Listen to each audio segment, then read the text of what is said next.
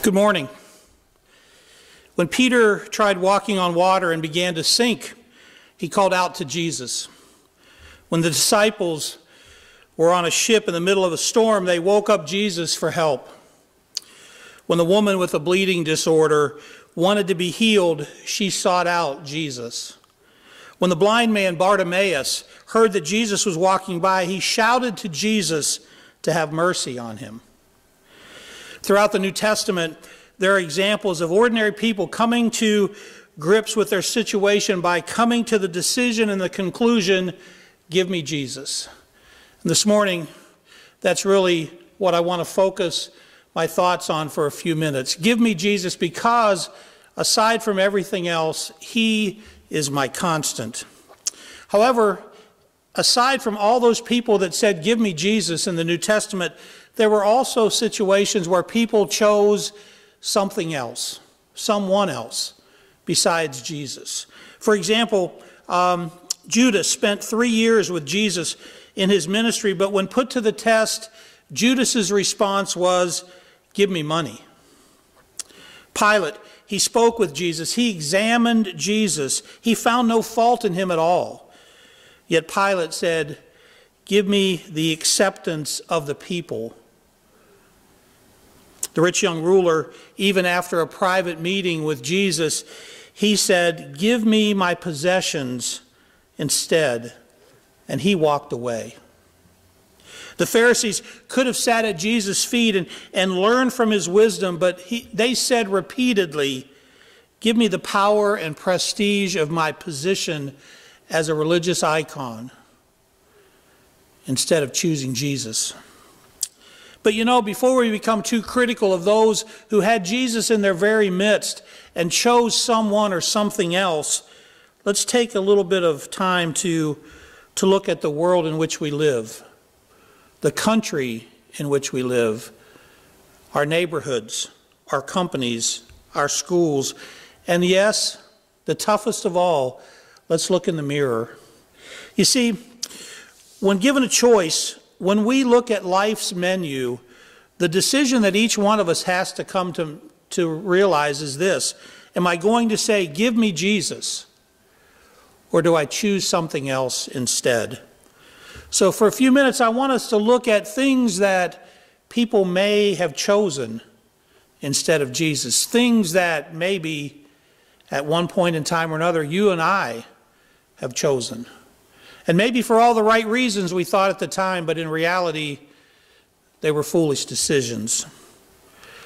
You see, some might say there's power and prestige in owning a fancy sports car, and if one sports car is awesome, then owning another one is even better.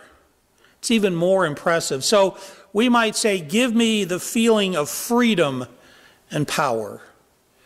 That's all I need. Someone else might say, there's so much safety and security in owning a large, beautiful house, plus the fact that that status that I can maintain within my neighborhood, within my community, among my friends. So some will say, give me the sense of security and status. That's all I need. Toys. That's what sets me apart from everyone else. My toys, my escape from reality, my source of coolness. Give me that rush. That's all I need. For me, though, it's the social scene. That's what I need. I mean, that's where it's at for me. In the fast lane, you know, special friends, fun times. Give me the popularity. That's all I need. Others might say, let's just keep it simple. I just want lots of money. I mean, with money, I can control my future. Give me the exhilarating feeling of enormous wealth. That's all I need. Hey, others might say, if I can't play sports, if I can't be famous on my own, then what I want to do is I want to enjoy the fame of others. Let me get lost in the adrenaline of sports. That's where I'm going to focus my time and my attention and my energy. following my team, following my heroes. Give me the thrill of victory. That's all I need. Well, maybe I want to reach the heights of power. I want to rub elbows with the top executives of the world. I want to be one of them. I can command respect, even fear, from those who might be below me. Give me lofty position. That's all I need. Hey, I just want a huge portfolio. I want stocks and bonds. I want investments that are in the millions. I can be a mover and a shaker in the business world. I can reap the rewards of being rich and famous. Give me the financial security found in the stock market. That is all I need. Really? What more could anybody want? I mean, any one of those things could give us what we think we need.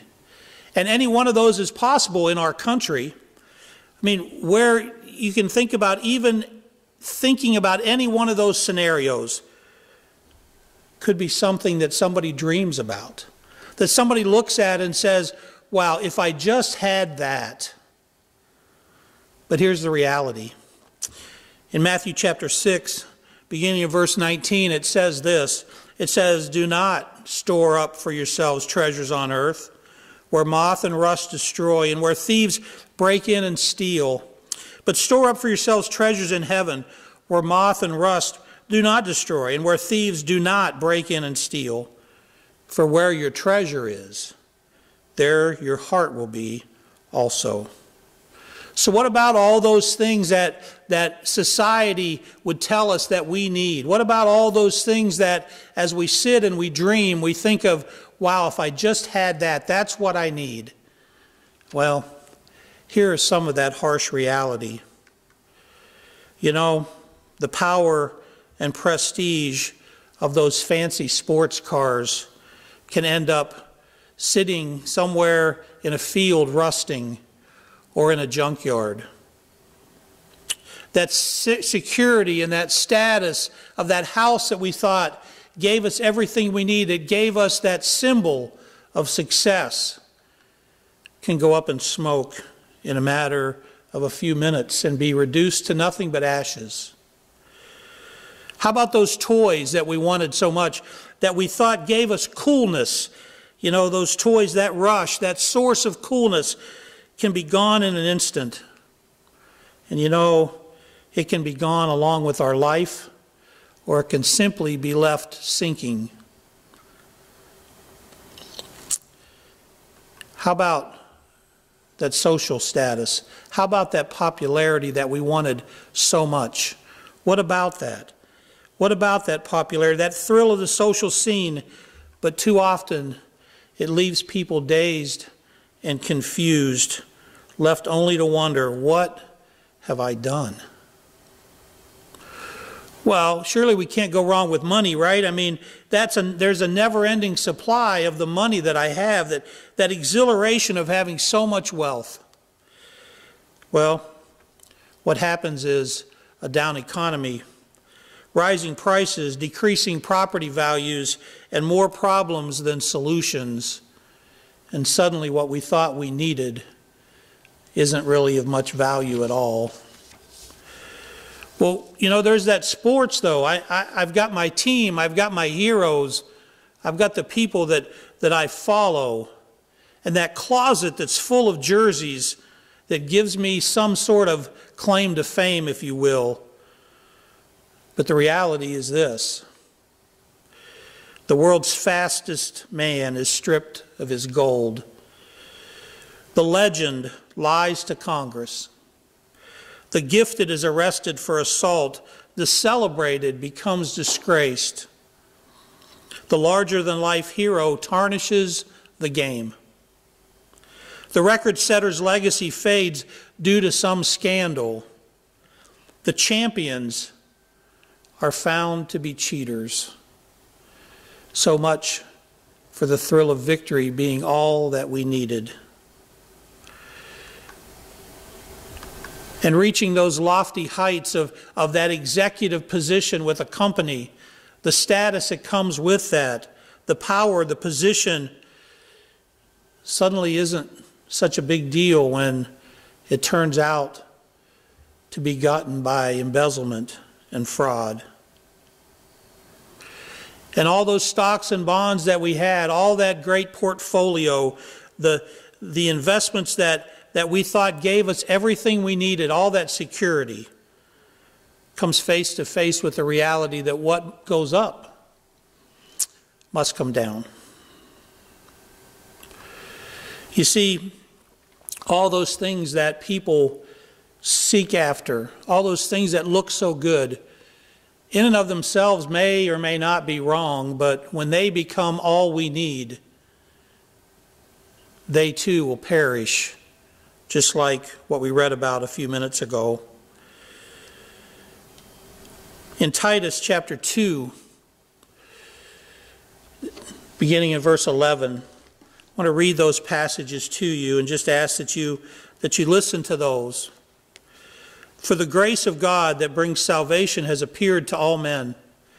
It teaches us to say no to ungodliness and worldly passions, and to live self-controlled, upright, and godly lives in this present age, while we wait for the blessed hope, the glorious appearing of our great God and Savior, Jesus Christ, who gave himself for us to redeem us from all wickedness and to purify for himself a people that are his very own, eager to do what is good. The reality is that there's really only one constant, only one reliable source of security, only one everlasting power, only one hero who won't disappoint us, and only one answer to the question, what do I need? And that answer is this: give me Jesus, because he is my constant. Thank you.